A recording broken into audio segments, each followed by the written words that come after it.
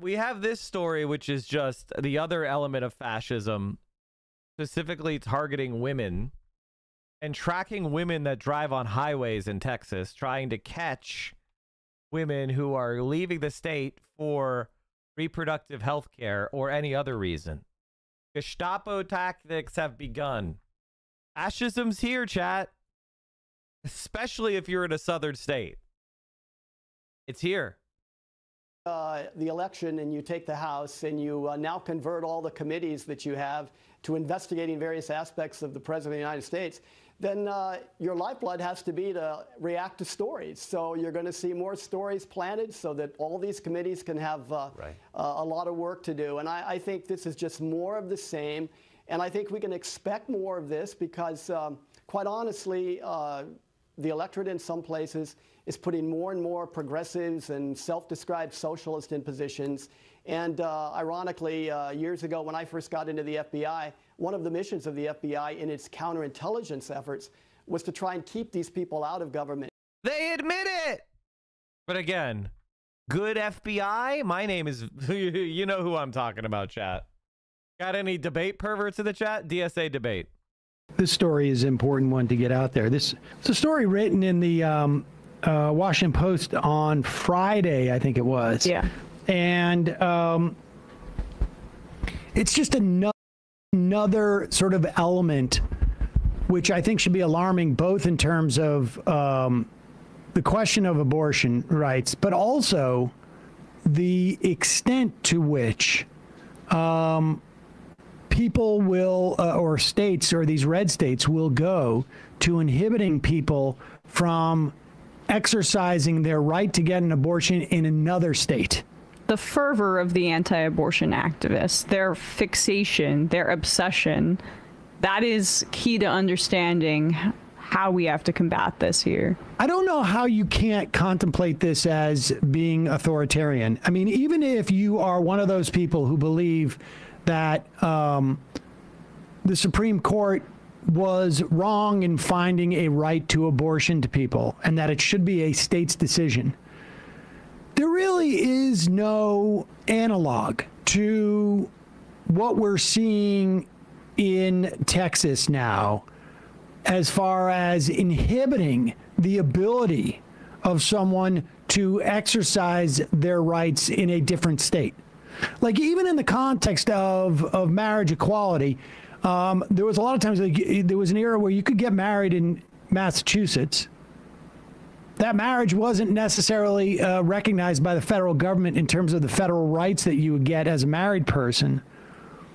And you could go to Texas and you would not get any of the marital support, or I should say rights, that you get as a married person. They wouldn't recognize your marriage. But the idea that you're going to open up someone to liability for having gotten married in Massachusetts, there was no analog for that. And let's just be clear, too. The people in, say, the Republican Party who say this should be left to the states, abortion should be, they're the equivalent of never-Trumpers in the Republican Party because they're not really relevant to what we're talking about here. I'm sure there are people who have that sincerely held belief, but they are not the power players or the people driving legislation. The reality is that it's a fundamentalist, organized effort, and that's the focus, not the very small numbers of the people that sincerely believe that. Because even the people that say they believe that, then they'll just be Lindsey Graham and introduce a federal ban as soon as you have the ability to do so. So this story is specifically about the town of Llano, I don't know how to pronounce it, in Texas. And the thing about Llano, Texas, is that I think it's at an intersection of a couple of highways. And this is important because what the local ordinance purports to do is that if you are a woman driving on the roads in that town, headed towards another state where you still have a right to an abortion, or if you're driving someone to another state and you go through that town, their local ordinance makes it illegal to do so, and they allow for any private citizen to sue a person or organization they suspect of violating the ordinance. And I want to make something. Isn't this fucking bat? I mean, like, we talked about this when this law went into place, but there was no real response by the Democrats other than vague gestures toward reproductive rights. And clear, they're going to get pro bono legal representation from right-wing groups that are going to provide this lawyer. So there is absolutely no obstacle for them to bring any suit willy-nilly. This is the third city so far, by the way, in Texas to do this. So if you are traveling on highways such as Interstate 20 and Route 84, which head towards New Mexico, where abortion remains legal and new clinics have opened to accommodate Texas women, according to the Washington Post, you're in legal jeopardy. And this is their end around. The Supreme Court never took issue with this type of like deputization of people to sue. That was essentially, you know, Missouri had a law like this. Idaho began to impose criminal penalties on anybody who helps a minor leave a state. We're going to see more and more of this. They're also in Texas targeting areas around major airports, like Dallas and Austin. Lana was kind of closer to Austin, I believe. But so if you're in a small town, and the reason why they're targeting towns, or I should say, and the targeting is happening obviously by right-wing groups. You get a town of 4,000 people, and maybe you drive through that town if you're on any given interstate highway, or you touch the airport in any way, or you surround the airport. Much easier to go in there for a rural town that's supportive, let's say, of Trump, spend a little bit of money, get that ordinance on the books. You're certainly going to see that money come back through the donations that are going to come from those people who win their lawsuits. This is what the game plan is. And we hear a lot of talk about authoritarianism. Hear a lot of candidates talk about climate change and COVID being about tracking you and inhibiting you. Like, well, we hear a lot about states' rights. Talking about this. Well, I mean, I guess every state should have the ability to allow for abortion, and also the Constitution protects your right to travel. But some of the stuff they're looking into to make this a law is the Mann Act, a 1910 federal law, which is about, trafficking women across stopping women from engaging in prostitution or debauchery, just to give people a sense of like how on the nose these folks are. It really is about controlling women, and the statutes they're citing to engage in this, and people who can get pregnant. The statutes they're citing in this instance to as the undergirding of their what they want to do backs that up as well. It's foundational. And so, it remains to be seen whether this is constitutional, but it's hard to imagine that the Supreme Court is going to overturn something like this. And it's also unclear, whether it will rise to that, but we'll see. And by the way, all those people that made process-based arguments about abortion, saying they should have gone through the legislature instead of through the courts, I'm glad that the process was at the forefront of people's minds as opposed to the rights, because it was not something. Emma, that's liberals. Liberals don't care about the consequences. They worship a fucking inorganic machine. The constitutional process is so bipartisanship. We love it. It doesn't matter what the result of the bipartisanship is. It's the fact that you did the bipartisanship. Do you understand?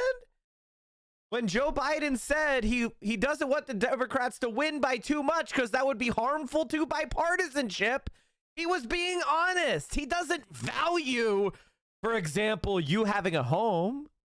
Do you know that solar panels in the United States, getting solar panels in the United States is 40% more expensive than it is in Europe right now? Do you understand how much you're getting fucked over right now? China panel bad. We have an overwhelming, I mean, solar is overwhelmingly gougy in America. Fucking sad, man. And that's with a Democrat president. Things you're not able to pass through the legislature because of all of the institutional pressure and opposition to it. And abortion is one of those things. And it was done away with, but that only underscores how strong the opposition is, not the way that the right was secured. And this was, and I guess lastly, the bottom line is this was fairly predictable. Of course. And this is where this is headed. And they're not going to stop with abortion. They're going to move on to birth control. They're not going to stop with states banning it. I mean, this is a de facto federal ban if you are from Texas, right? I mean, it is a de facto federal ban if you're from Texas. And this is just setting the baseline for what Republicans are going to seek if they're in a position to have control over the three branches of the federal government. That's what we're going to see. And they're not going to stop with this in the same way that they are not going to stop with anti-trans legislation. They're moving on to trying to challenge Obergefell, and this is just the way they roll. Their agenda is very explicit, and it is not negotiable because this is coming out of a fundamentalist, a religious fundamentalist mindset. Even and regardless of whether those who are practicing it are religious fundamentalists themselves, they have adopted a religious fundamentalist mindset, and that's what's driving the agenda. So there is no compromise. It is just a question of the pace in which they move forward to inhibit the rights of people who well, Sam, but did they follow the process? Did they technically follow the process? Well, then in that case, it's fine. Are not towing a religious fundamentalist line in terms of what sexuality is supposed to be, what individual rights are supposed to be. That's it. Bottom line. And, you know, we know from Stephen Crowder, Texas, no-fault divorce state. Maybe they're coming for that next, making sure that women don't have rights in those ways that they can be trapped by pregnancies and certain maybe abusive marriages. And just notice how, like, their interstate there are other laws. You mentioned marriage, but, like, for example, in some states, sports betting on your phone is legal. Say you wanted to cross the border from one state to another to place a bet on your phone and then come back. Are they really cracking down on that? Are they? No, because as we understand, the stuff that they're targeting is all about controlling women and controlling sexuality, whether it be for gay people or women as well. All right, we're going to we'll keep you updated on any new laws in that respect. And that's why, Chad, I advocated for Joe Biden having an actual plan to overtake and supplant the conservative Supreme Court. Because if we don't do that, this country is going to continue to deteriorate down the fascist pipeline, which we have so clearly demonstrated today.